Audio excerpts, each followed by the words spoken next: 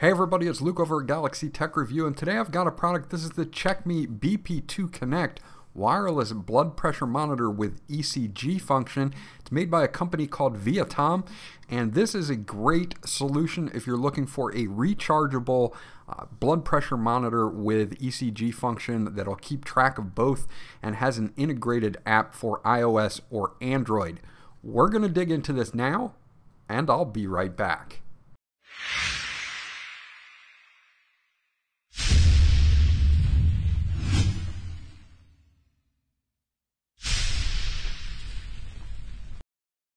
Okay, so this is everything that you get once you get it out of the box. Obviously, you're going to get the main unit here.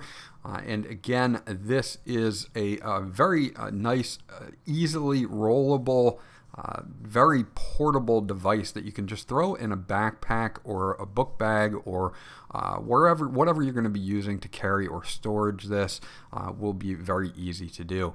Now they do give you a little card here so you can register with them for 1-year warranty. You also get a quick guide for the BP2 Connect for your Wi-Fi connection.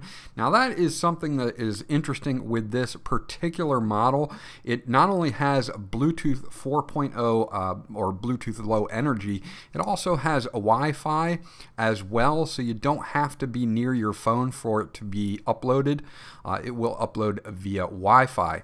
You do have a nice clear user manual here that shows you everything that you need to know, so refer to this if you need it.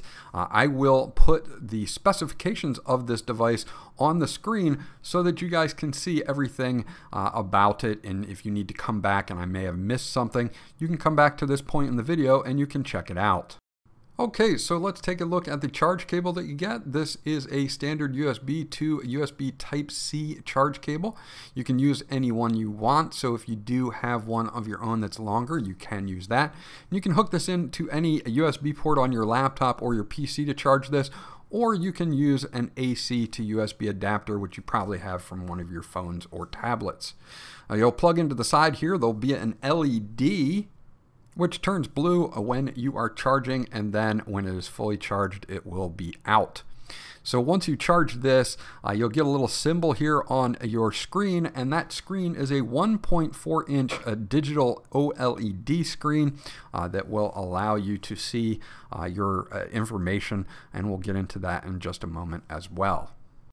Okay, so this is the main screen. When you turn things on, you can either hit the start-stop button to go to your blood pressure, or you can hit the secondary button. There's only 2 buttons that you have to worry about. If you hold it down for 2 seconds, you're going to get your history, and if you just press it 1 time, it'll go to the ECG function.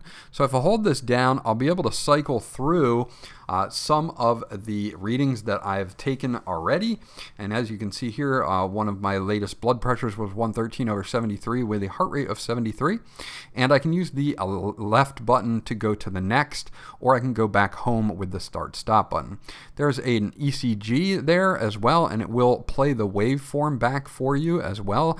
It is capable of a 30-second ECG, which we'll do a test on as well here, and you can check that out in just a moment. But overall, this is great. It gives you the time, the date that everything was taken here, all right from the device. And this device will hold several sets of information in storage. It'll hold up to the last 10 sets of ECG readings and the last 50 sets of blood pressure readings. Okay, so the app that you're going to use is called vHealth, and you can get it for iOS and for Android. So connecting this device is super simple and easy. You're going to have to agree to the privacy policy, as you can see there, and it's going to ask you for photos, multimedia, file storage for the CSV and PDF files and pictures and things that it will add of your reports. You're going to want to allow all of these. Now it's going to ask you to add your device, so you're just going to want to power it on by hitting the start and stop button. It'll bring up that first menu, and you can see that it automatically came up in my device list here as the BP2 Connect. So we're going to connect on that. It's going to ask me to sign into vHealth with your vHealth account. So I am going to sign in and do that. I already have an account set up here. So let's sign on in. And then it's going to say press both buttons at the same time to connect. So we're going to press the start and stop button and the secondary button.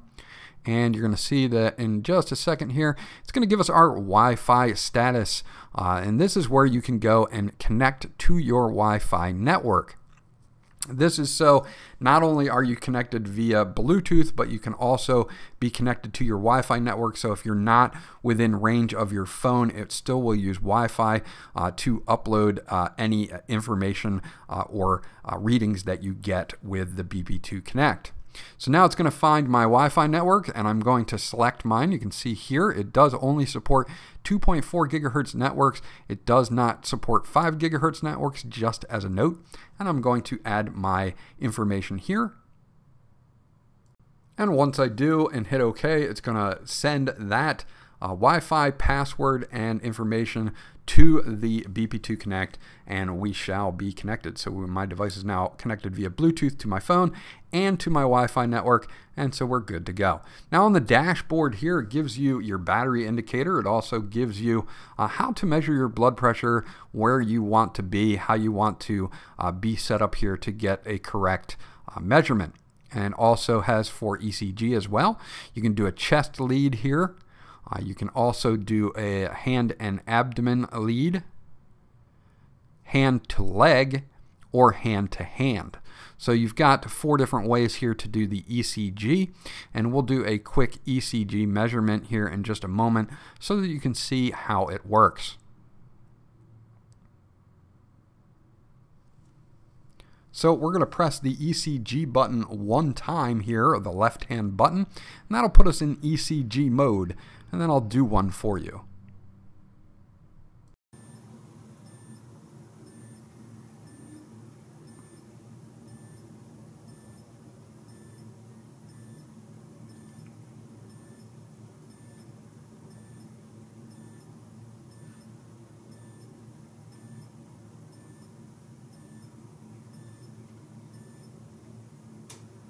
So there you go. I had a regular ECG here with a heart rate of 73, and you can see in real time on the dashboard that it came up, so I could see it on the phone screen as well as the device itself. So now you'll just want to pull down to make sure that it comes up, and you can use AI analysis, which is an interesting thing. This uses AI to try and detect a wide variety of arrhythmias, and I'll have those up on the screen here for you to see what the AI analysis looks for. This is obviously a good thing for people who already have heart issues, or if you just generally want to keep an eye on your heart health. You can also hit the share button in the top right corner to share this with your doctor or healthcare professional. Do a quick blood pressure test as well so you can see how that works.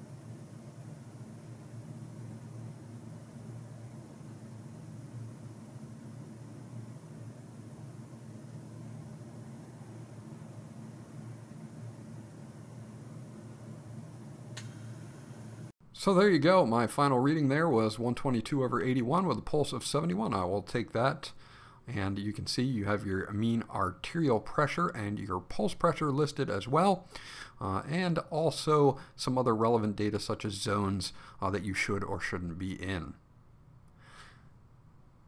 The machine itself is pretty quiet for what it is. Again, I can get up to 50 stored readings in the machine for blood pressure and 10 for ECG, and I will get up to 500 readings between charges. So there you go. That's my review of the BP2 Connect. This is a great two-in-one solution here for being able to keep track of your blood pressure and your ECG and being able to share those results in a bunch of different ways. If you're someone who just is health conscious and wants to keep track of your blood pressure, this unit matched up with a few other units that I have, including an Omron unit that I've been using for the last year or two, and it's very accurate as far as I can tell with other units. Being able to track your ECG is great, especially if you already have a heart issue or you just want to keep an eye on it. It has that AI analysis to kind of give you an idea of anything that might be coming up. Overall, this is a great lightweight portable unit that is rechargeable, so I don't have to change any batteries out, and I can get a long time between charges. It uses the latest technology such as USB Type-C to do so.